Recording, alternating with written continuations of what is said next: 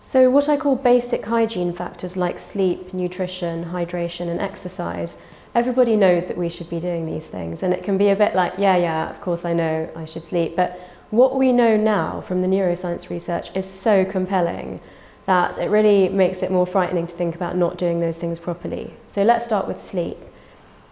If you have disturbed sleep overnight, so we're meant to have 6 to 8 hours of good quality sleep. There are some CEOs that say they only need 4 or 5 hours and they're sending emails at 5 in the morning and they've already been to the gym, but that's not okay for most people, so that's not something to be admired and followed. Most people need 6 to 8 hours of solid, good quality sleep where they go through the various sleep cycles. If that gets disturbed at all, then you're effectively working with an apparent IQ loss of 5 to 8 points the next day. Now, most people watching this video can probably still do a really good job with 5 to 8 less, IQ points the next day. But an entire night's disturbed sleep, and that could just be a red-eye flight, equates to 1 standard deviation loss of your IQ the next day. Most people couldn't operate on that, whether you're a lawyer, a sportsman, a coach, giving service to other people, you're really putting that at risk.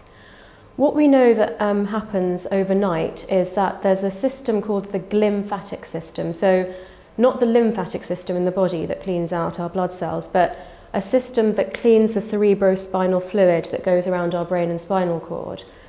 And that washing process actually clears out protein plaques and tangles that, if allowed to accumulate, lead to dementing illnesses like Alzheimer's and Parkinson's.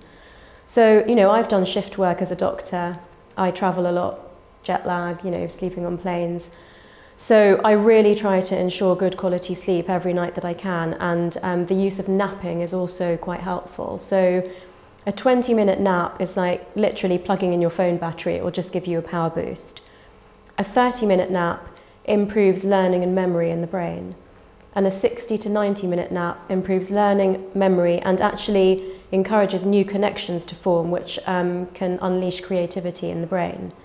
So that's why Google have nap pods, I think, in their business. It's not because they're asking people to work all hours, it's because they would like to think that people are sleeping enough and improving their creativity if they need to.